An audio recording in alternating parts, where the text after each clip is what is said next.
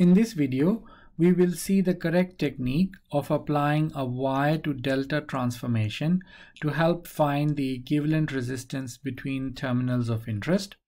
This is the circuit of interest, and we are interested in finding the equivalent resistance seen looking at the terminals A and B.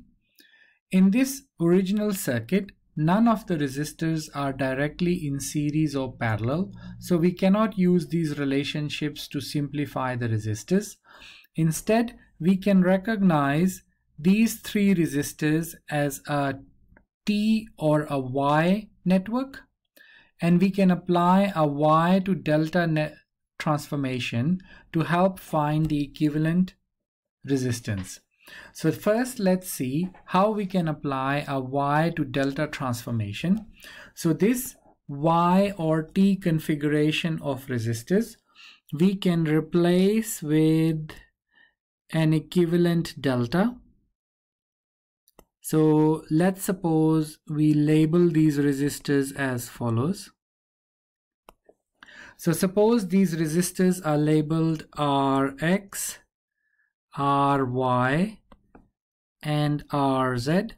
So the first step is to find the value of Rx, Ry, and Rz. The thing to remember is listed here. So each resistor in the delta network is the sum of all the three possible products of the Y resistors, taken two at a time, divided by the opposite Y resistor. So let's take the case of resistor Rx. So Rx will be given by the sum of all the three possible products of the Y resistors taken two at a time in the numerator. So in the numerator we have 20 times 10 plus 20 times 5 plus 10 times 5. And in the denominator we have the opposite Y resistor. So the resistor opposite to Rx is the 10 ohm. So this is there in the denominator. And this simplifies to 350 over 10 is equal to 35 ohm.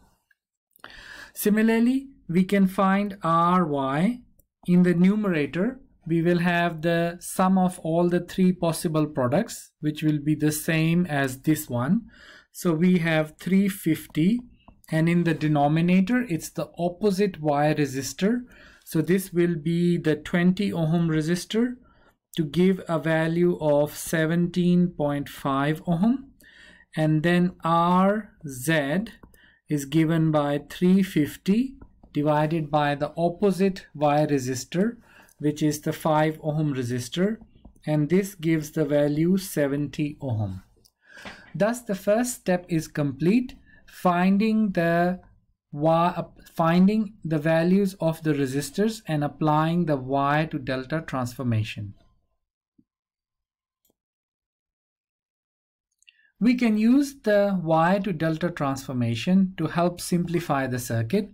So this is the original circuit, and when we replace this Y or T configuration of resistors with a delta configuration, this circuit becomes equal to this one. Now in this circuit, this is a node and this is a node, and this circuit can be drawn as follows. So we can just stretch out this node this way. So we make the 35 ohm resistor like this, and then we stretch out the end of the 17.5 ohm resistor this way, and here we stretch out this end and also this end of the 28 ohm resistor. So this circuit can be redrawn as shown here. This circuit now shows the advantage of using a Y to delta transformation. We can easily identify that these two resistors are in parallel, and similarly these two resistors are in parallel. Thus we can redraw this circuit as follows. So we leave the 35 ohm resistor as is. we replace these two resistors with an equivalent resistor, and then we replace these two resistors with an equivalent resistor. So this value is given by 70 parallel 28. Using shorthand notation, 70 parallel 28 is given by 70 times 28 over 70 plus 28, and this is equal to 20 ohm.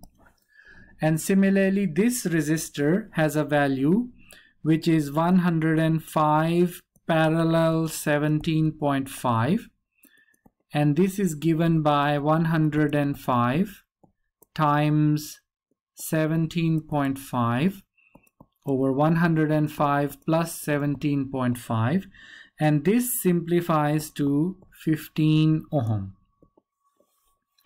Now this 20 ohm resistor and this 15 ohm resistor are in series. This is clear because the same current would flow through these two resistors.